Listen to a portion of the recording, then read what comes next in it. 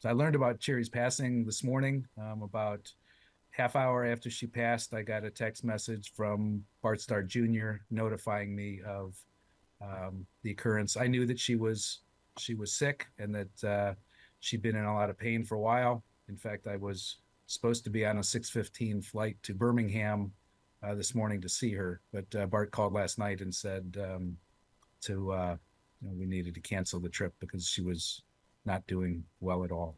And so she's been sick for a while. The wonderful thing about Cherry is, even though in a lot of pain, she was battling multiple different cancers. You never heard her complain, and she was in a lot of pain a lot of time, but she'd still have that smile on her face and give you all the attention and not let you know how she was really the pain, the physical pain that she was in.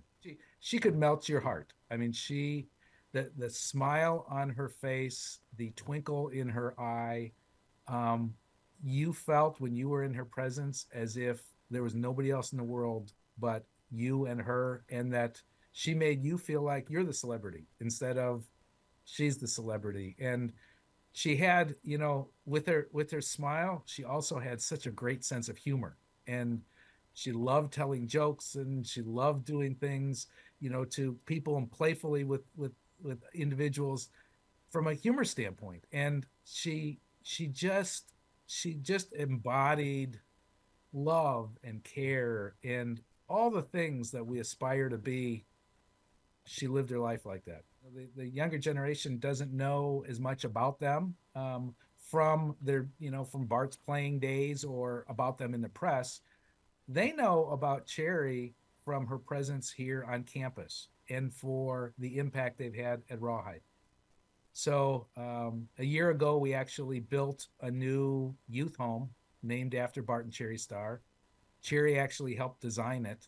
And so their memories of Cherry are going to be when she comes on campus. Last time was in the fall of last year, but she said it was going to be her last time here. And, there wasn't press out for it.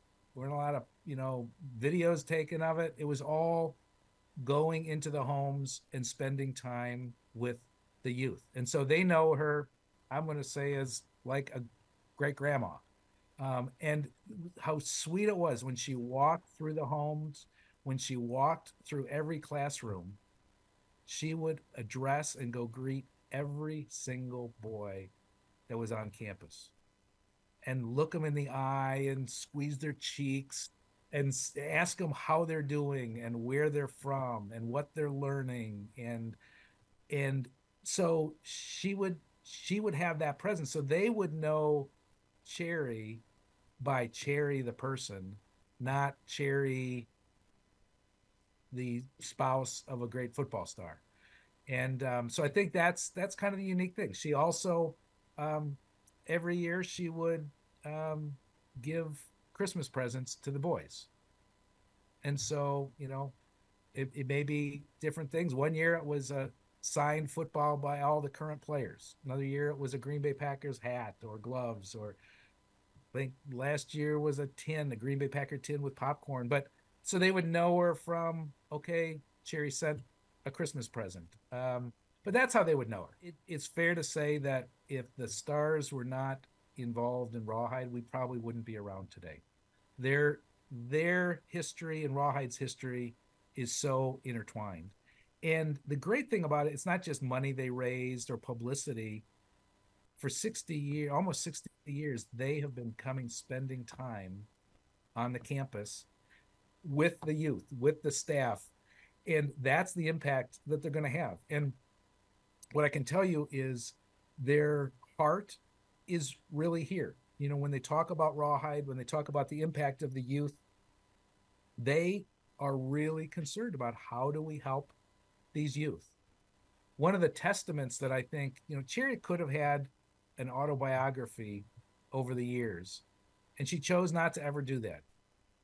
And she actually wanted her legacy to be here. So in May, we're going to be opening a Bart and Cherry Starr Museum, and it's going to be her story of her life and Bart's life, not just as a great football player, not just as somebody that everybody knows, but the humble beginnings they came from and their love story and raising a family through great times and tragedy of losing a son and their impact on the communities. And they're going to have very personal things in there. And so Cherry wanted this museum to be her autobiography. And so she's been involved in every step of the way, from personal artifacts to stories. And she said to me, my hope is that every youth that comes in contact with Rawhide, when they go through the museum, they will be inspired. And they'll be inspired to they too can lead a good life. You don't have to come from money. You're going to have obstacles in your life, but here's the values you can live so that they can feel hope, that they can live a life well lived. And that's really what her dream of is, a longer lasting legacy. So not just what they've done in the past, but I think even the future, they're going to be entwined. And then the family is still involved. So it's intergenerational. So we've Bart Jr. is heavily involved in Rawhide. When he comes to Green Bay, he'll just stop by and spend time with the youth. Some of the grandkids are involved with Rawhide. And so we're seeing the generational impact that's happening with the Starr family continue here into the future. I think the one thing that, as I always think about Cherry, is her her personality of she gives unconditional love to everybody that she meets, whether it's some famous person or somebody on the street. She treats them all the same. And that we talked about that winning smile and that love and care and concern. And she's the real deal. And Bart was the real deal. They're the same people that you see in the headlines and the same people behind the scenes. And I got the opportunity to spend a lot of time with Cherry. And I cherish those moments. And she is exactly who she presents herself to be.